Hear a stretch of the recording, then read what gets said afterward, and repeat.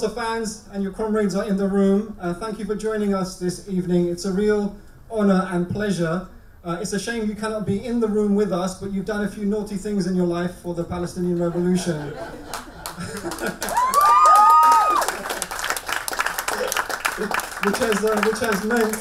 which has meant the British authorities are not allowing you back into our wonderful island. But take that as a compliment to your revolutionary contribution more than anything else. It's wonderful to see our martyred comrade Abu Ali Mustafa. And I remember when you spoke 12 years ago in London, Leila, that you wore a big badge of Abu Ali Mustafa, who was one of the first martyrs and leaders of the second or Al-Aqsa Intifada. So Leila, you have about 15 minutes to make your contribution, and then we will have some questions and answers, please. Thank you very much. Comrades, sisters and brothers, it's my pleasure to talk to you in this evening. I, on behalf of my people and myself, extend our warm greetings to you all, in spite of all the sufferings and severe pain that Israel caused to us through its continuous aggression against our land and our people. Beside the siege of Gaza and the West Bank, since 8 years, the continuous military attacks of this fascist state launched lately a brutal war against us, causing huge destruction to the houses and infrastructure, killing more than 2,000 people, including 500 children, 350 women, with more than 11,000 wounded. After 51 days of shelling, Israel used all kinds of weapons, including the prohibited one as the dying weapon.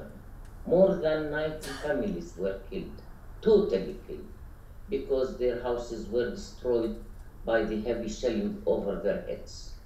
Israel intended to destroy not only the buildings and schools, electricity and water supplies, but also this brutal attack aimed to break the will of the Palestinians in resisting against such terrorist apartheid state called Israel. This time, our people resisted because, first, it's our right to resist. Second, it's our right to defend ourselves. Third, we Palestinians deserve to live in peace and dignity over our land.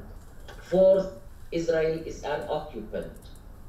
Fifth, we refuse to be always the victims of such occupation.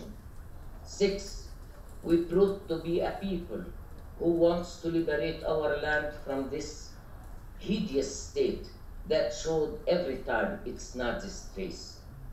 In spite of all the sufferings and pains that are inflicted by Israel against us, we still are ready to continue our struggle against this injustice that beheld us since 66 years.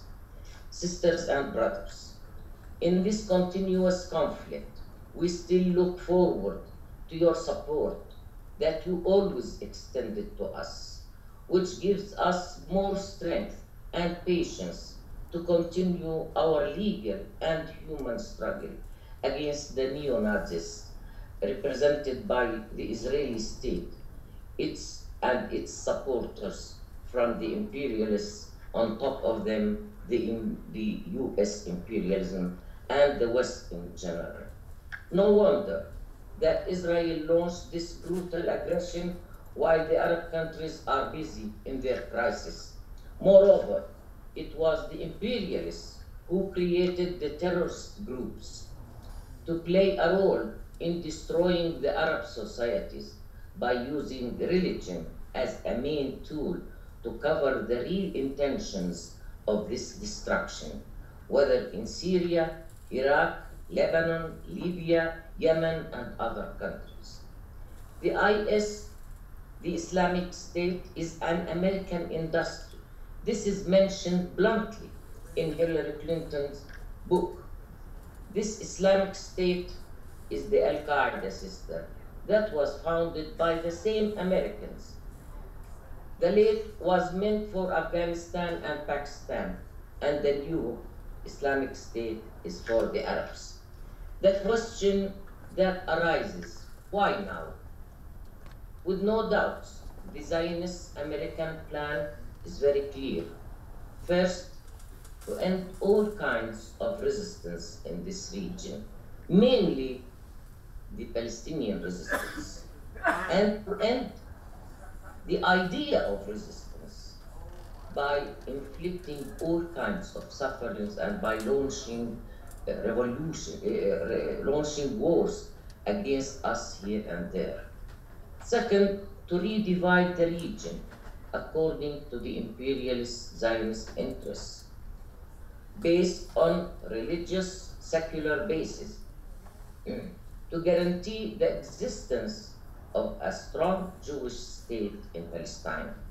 Third, to establish the new Middle East according to their vision and interest. Fourth, to ensure the flow of oil and gas for decades from this region without any obstacles, such as uprisings or revolutions. Fifth, to put this region under the imperialist Zionist control for decades to come.